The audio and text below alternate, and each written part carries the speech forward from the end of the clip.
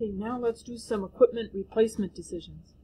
And this is, here we've got a machine with a book value of $250 that has an estimated 6-year life, and a proposal is offered to sell the old machine for $320,000. It's a pretty good deal, and replace it with a new machine, the cost of $390, but that also has a 6-year life. The new machine would reduce annual direct labor costs from $75,000 to $61,000. So let's have a keep column and replace. And then we can just have a diff out here at the end. So the first thing we can do, let's just sort of start here in the middle. If there's a book at $250 to sell the old machine for $320, so that's if we replace it. We'd have $320,000 coming in. And I'm going to say sell old machine.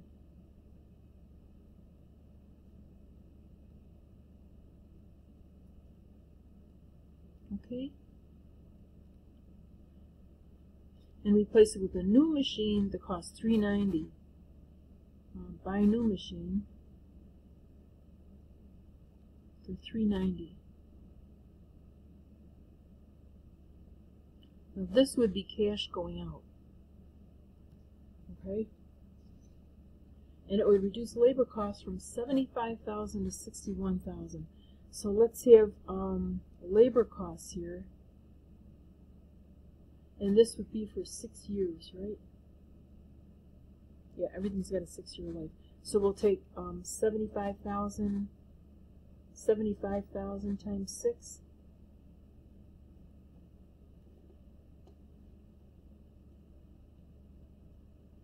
$450,000. That's how much we pay in labor if we kept it. And if we take 61,000 times 6 is the next one. 366,000 on labor. Okay? I think that's it. Right? We don't have anything else that would change. So we don't have any fixed overhead or anything here because, you know, it's completely irrelevant. It's not relevant to anybody. The only tricky part was that the original book value of the machine. It doesn't matter because it's in the past.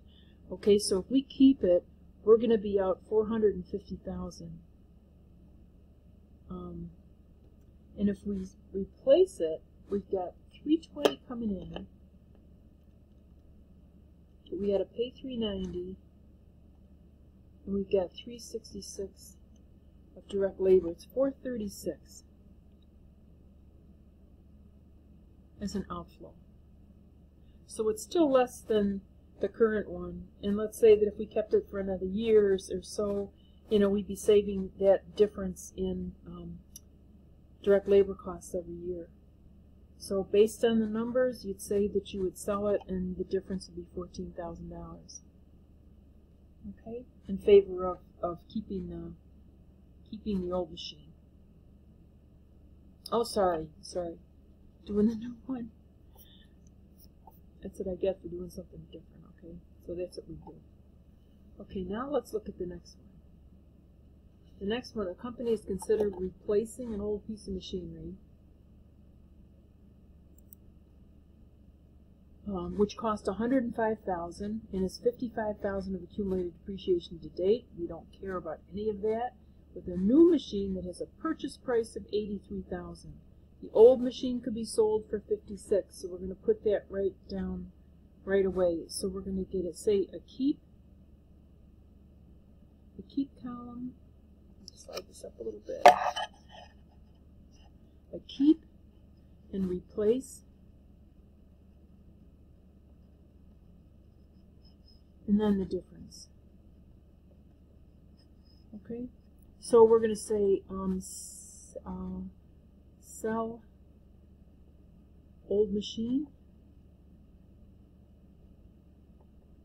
If we replace it, then we get $56,300. Okay? Now the new machine has a purchase price of $83,000. Buy new. new machine. That is $83,000 out the door.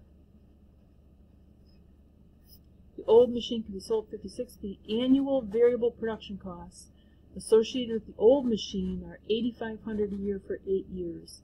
So let's say variable production. And I'll do this. I'll put a little 1 here, and that is $8,500. You can't see it. I'm down here in the bottom of the page. 8,500 times 8. Right? So that's 68,000. And the new machine is 5,000 times 8 years would be 40,000.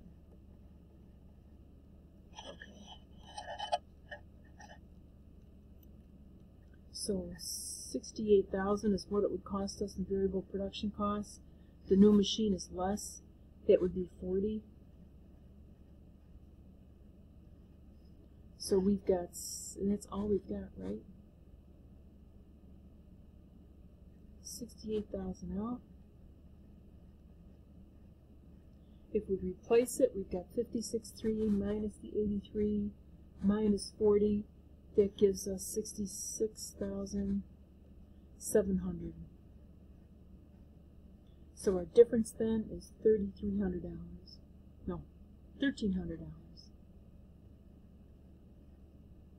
$1,300 in favor again of replacing the machine. Okay, and these variable production costs, that's where you know you usually have the difference, because the newer machine is just you know, it doesn't have the maintenance the old machine does. Okay.